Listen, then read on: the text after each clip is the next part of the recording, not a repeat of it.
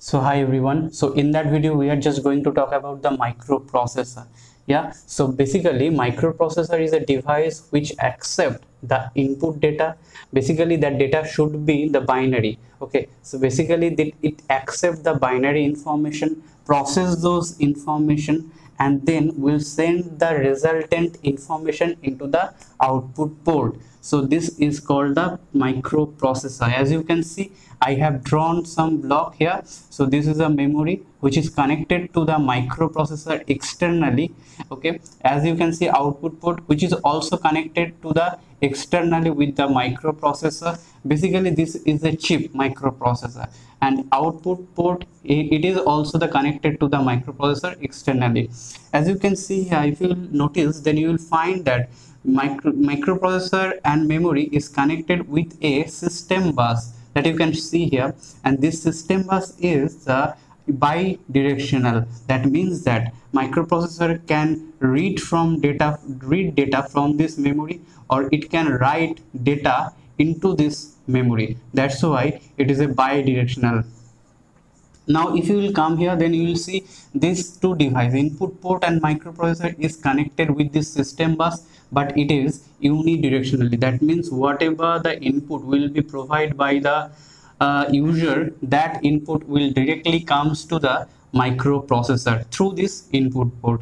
Okay, and the see here, this two device, microprocessor chip and the output port, is also connected with a system bus which is also unidirectional. That means whatever the data will be, after process those data, the resultant data will be sent to the output port through this system bus. So let me derive one general definition related to the microprocessor first. So let me derive first. So as you can see, this is a IC. Basically this is a IC. So this IC can read the binary information from any storage device which is called memory. As you can see, memory, and it also accept the data or the binary data from the input port and will process those data according to the instruction, and then will provide the result at the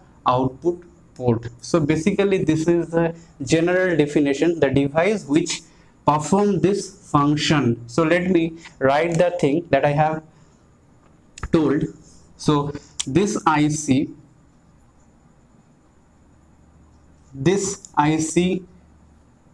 can read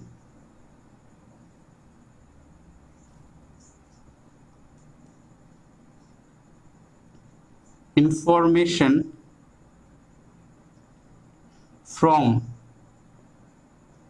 any storage device.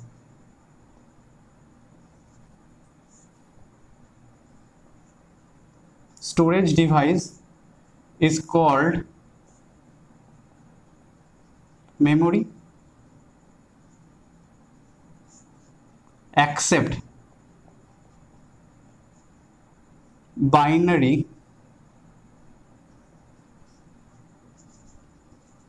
data as input, accept binary data as input, and then process those data according to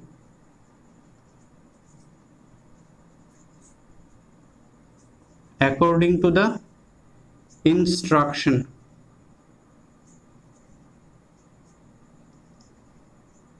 Provide according to the instructions,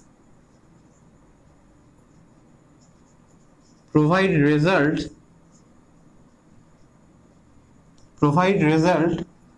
as output, is called microprocessor. So basically this is a general definition according to the microprocessor. This IC can read the binary information from any storage device, and accept binary data. That means when the user will enter some data into the input port, that data will first convert into the binary data, then that binary information or binary data will be sent to the microprocessor will process that binary information, and then after process those data, the resultant data, microprocessor will be sent those resultant data to the output port, and again those out into the output port there is a device, there is a converter which convert that binary data into the actual data, and then the user will get the output. So here there will be one converter which convert the actual data into the binary information, and then here there will be another one which convert the binary informations to the actual data. So there will be two circuit will be there. Okay, so basically this was the general definition about the microprocessor. Okay, microprocessor. So instead of this, there are some features are there. Microprocessor, first is it is a multi-purpose. What does it mean? It means that it can store data, it can read or write data from the memory, it can read or write the data, it can read the data from input and write the data also the output. Okay, so that's why it is a multi-purpose. Another which is a programmable.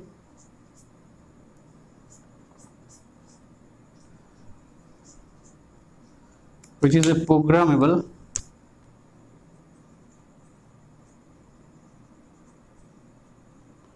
What does it mean? Means that this device or the chip of the microprocessor can be propelled by some software instruction. So that's why it is called the programmable. And the third one is a clock driven. What does it mean? So this term defines that microprocessor has a particular operating frequency, at which frequency microprocessor will start to perform operation. So that's why this is a clock driven. Okay, we'll see it in our coming session basically. So these were the basic information according to the microprocessor, about the microprocessor. So let me come to our next topic. Another term is there is another term which is a microcontroller. The term is related to microprocessor. So what does it mean, microcontroller?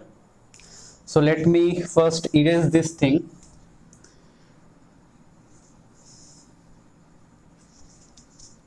What does it mean, microcontroller?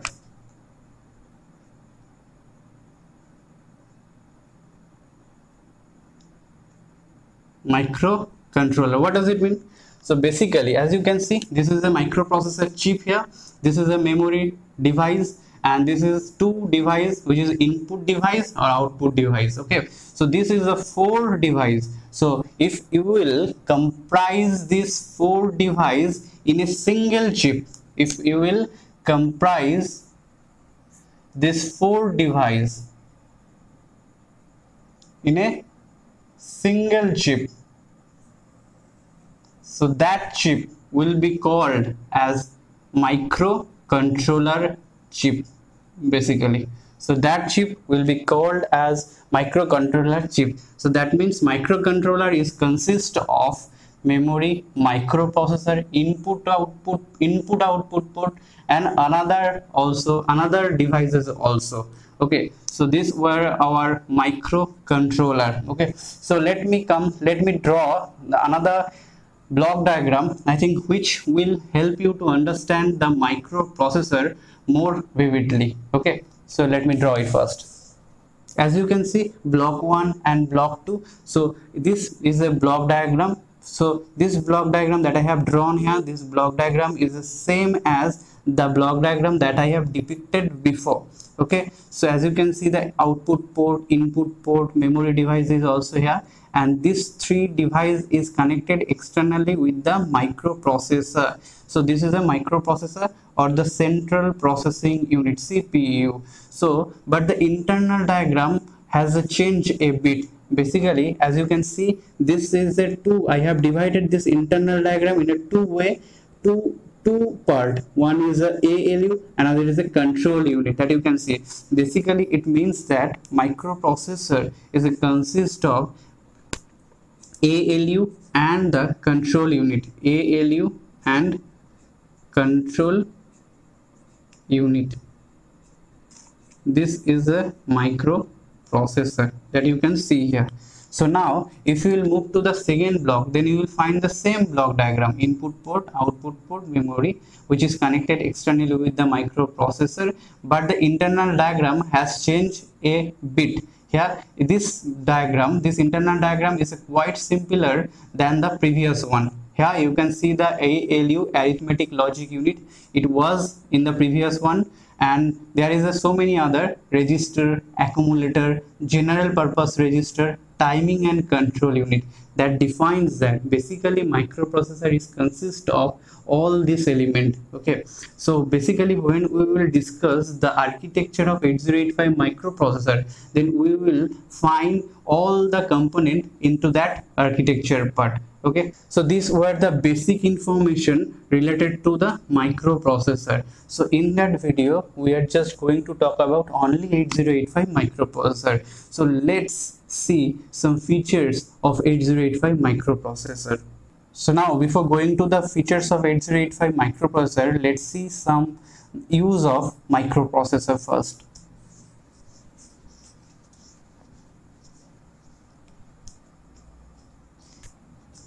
Use of microprocessor.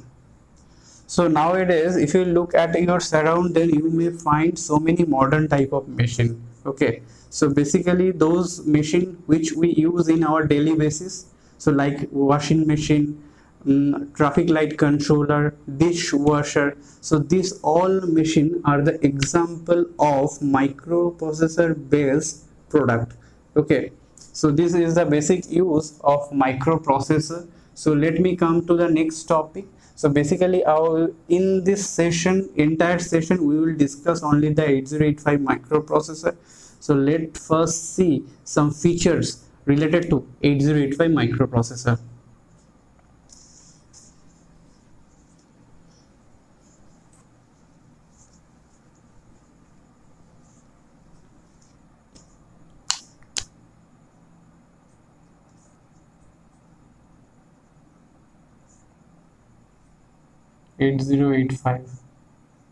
Microprocessor.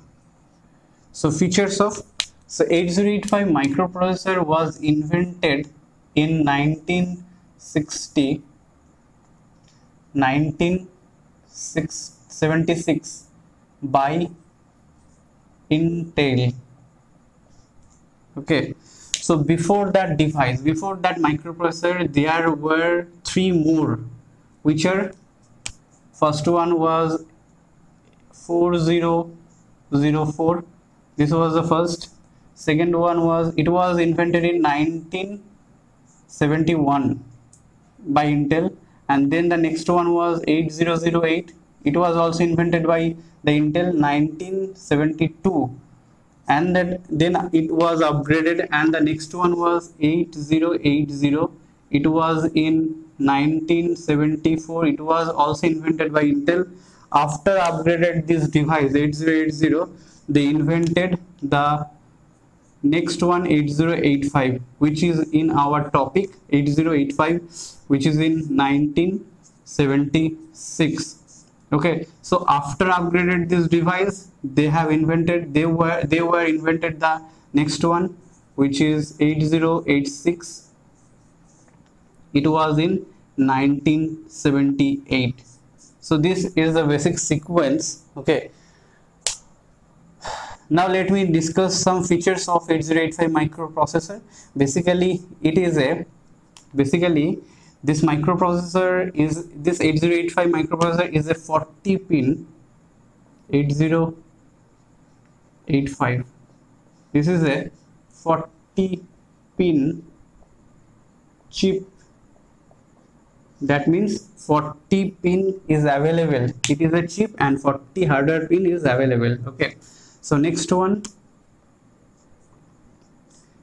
the operating frequency. As I have told you, the microprocessor is a clock driven, so it has also a operating frequency. That means for 8085 the operating frequency is 3 megahertz to 5 megahertz.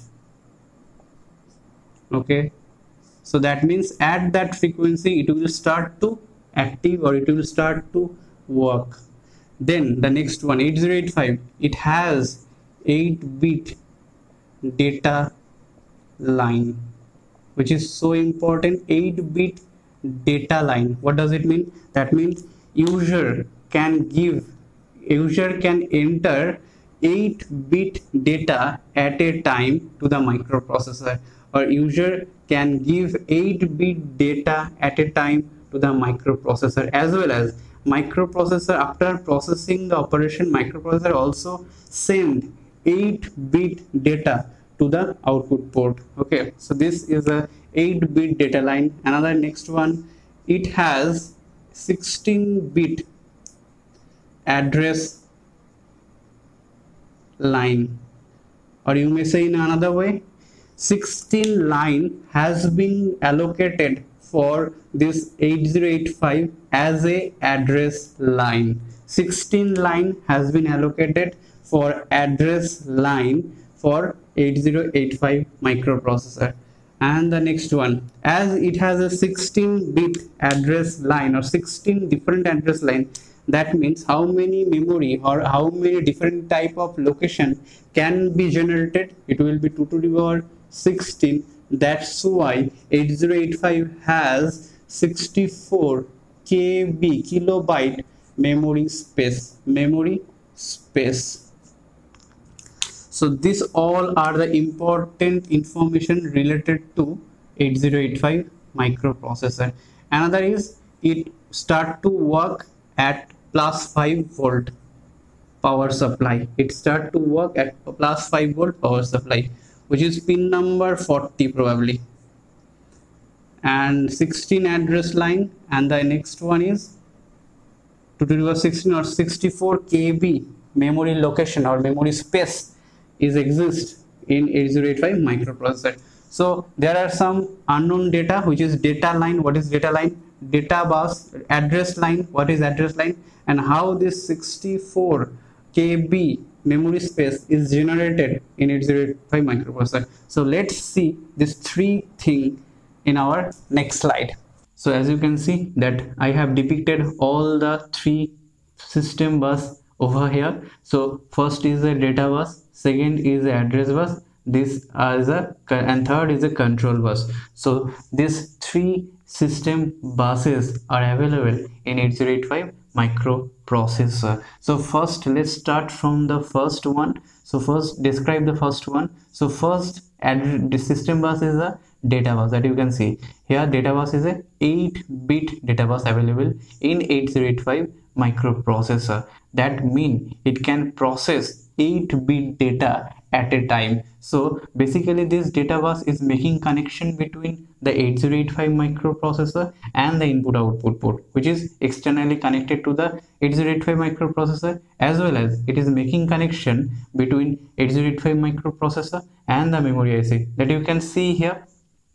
Basically from that statement we can conclude that thing, the base data bus is basically bidirectional in nature, because it is making connection between all the thing, microprocessor, input output, and the memory IC, that you can see. Okay, so next point is basic, as it is a 8-bit data bus, that means if the user wants to enter some data to the microprocessor, it can enter 8-bit data at a time to the microprocessor. In the same way, if microprocessor wants to send some data into the input output port, or it may store some data into the memory IC, that it can send 8-bit data at a time. So from that statement I can also conclude that microprocessor send 8-bit data to memory IC to store So that's why this data 1, data 2, data 3 all are the 8-bit data. Yeah, that means 8-bit data is consuming all the different address location that you can see here. Okay, so that was basic information about the data bus. Now let's comes to our next bus, which is the address bus that you can see here. Basically it is a 16-bit address bus, and this address bus is making connection between the microprocessor and the memory IC chip that you can see here. So from that picture you can see this address bus is unidirectional in nature. Okay, so and 16 line is allocated for this address bus. What is the use of this address bus?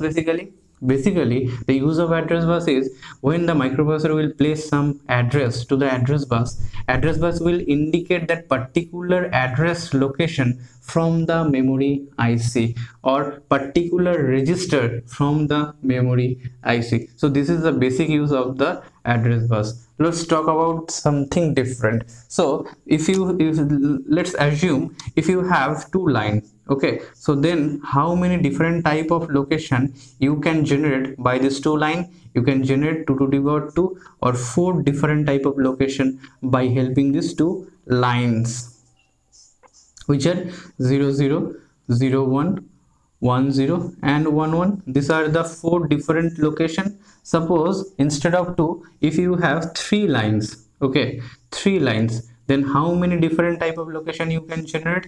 You can generate 2 to the power 3, and that will be 8 location. That means you can generate 8 different type of location. You can generate 8 different of type of location in that way. Suppose now let's take,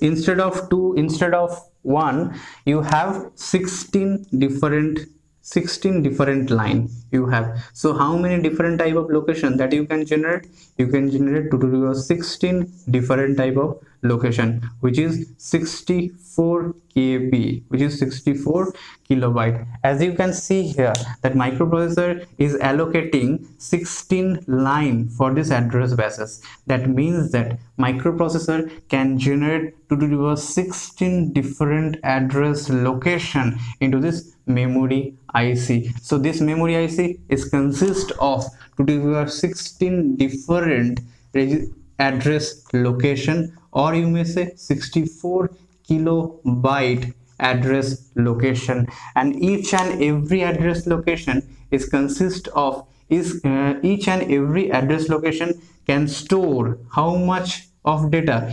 8-bit data in each and every address location. So 8-bit data can be stored by each and every address location at a time. So that was the basic information related to address bus. Okay, now let's comes to our next address bus. Next control bus, not the address bus, next system bus, or you may say the control bus, which is a control bus that you can see.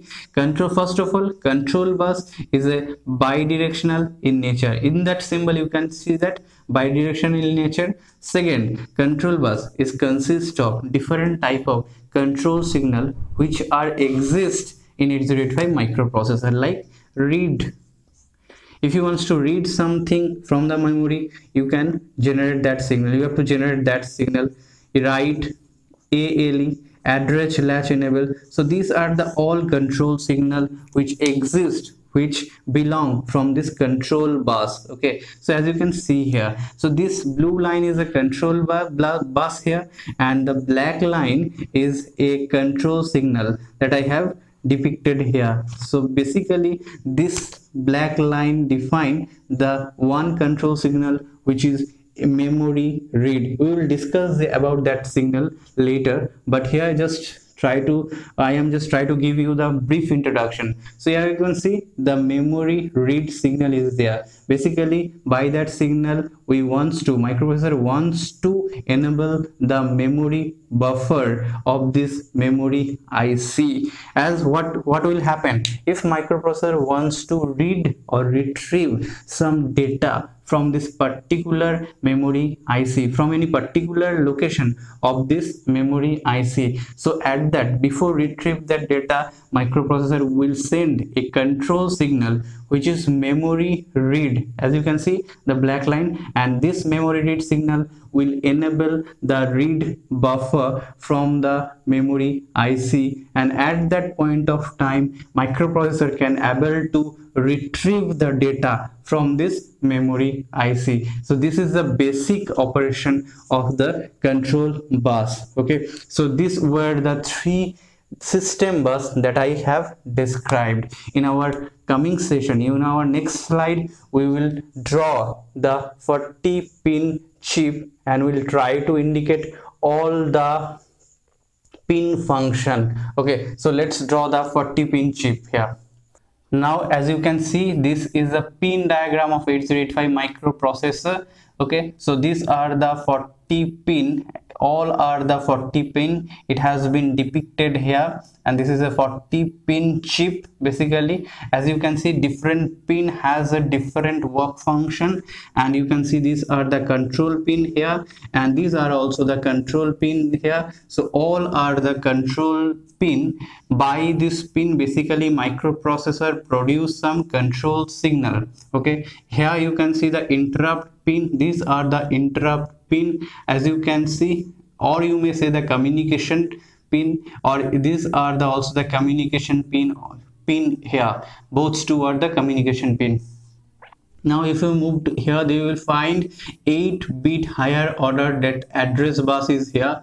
8-bit A8 to A15 is, this is a higher order address bus. As you can see, this is the AD0 to AD7. These are the 8-bit multiplex address or the data bus.